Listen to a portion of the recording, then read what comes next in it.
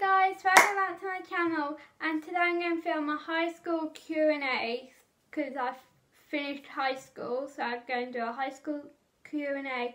So if anyone is starting high school this year or going into like a year that I was in, you'll get a good feeling from me. Josie and Casey just did this video, so I got inspired by them. So thank you so much, Josie and Casey, and I took some questions off there, but yeah. So I've got my notebook with questions on that I'm going to read it out. High school Q&A. Number 1, what to wear?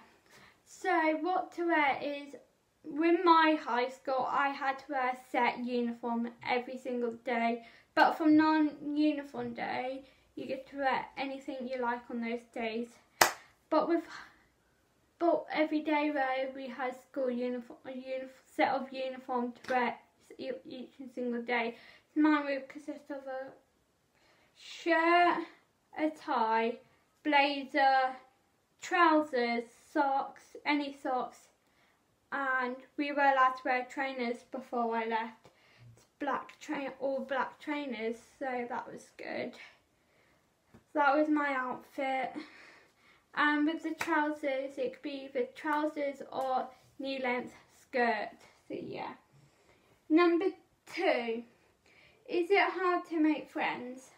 So, I didn't really have a lot of friends. I only had close ones at the time, and my 2 close friends were Destiny Saunders and Lily Ann Wood. Those were just my 2 closest best friends at the time, and it is hard to make new friends when you start new at school, but if you've already been in high school it's easier, so yeah. Number 3, were high school relationships worth it? I did have a high school relationship, but now he's my ex, and I won't say his name for personal reasons, but he's now my ex, and it did heartbreak me. So I think high school relationships in boyfriend sort of stuff is not good because it set you up for heartbreak.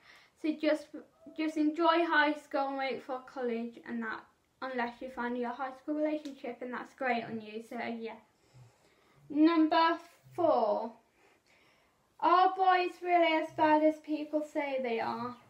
Yes, boys are really bad as people say they are, because 1, they set you up for heartbreak, and 2, they just make you upset in general. So yeah, boys are as bad as people say they are.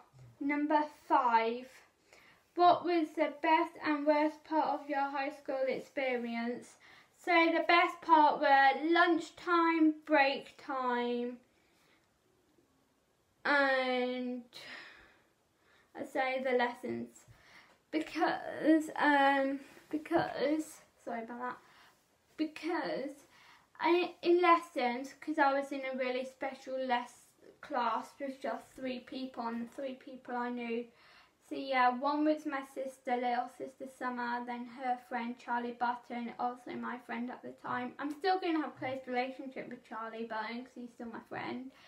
But we were allowed to mess about, have a bit of a laugh in that.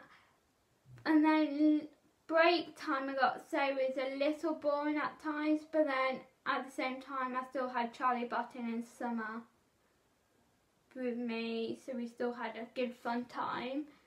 And then I've got to say lunchtime was a good part as well, because you got to eat some food. And the worst part was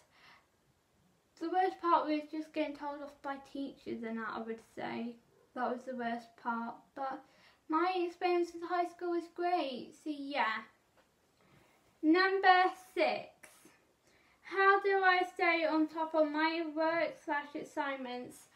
So if you get work/assignments, you have to do it on the day, because if you leave it to last minute, you are so unprepared. With me, if like I had any homework or anything, I'd done it on the day so I don't forget, or if I go out with friends, I do my work first and then meet up with my friends.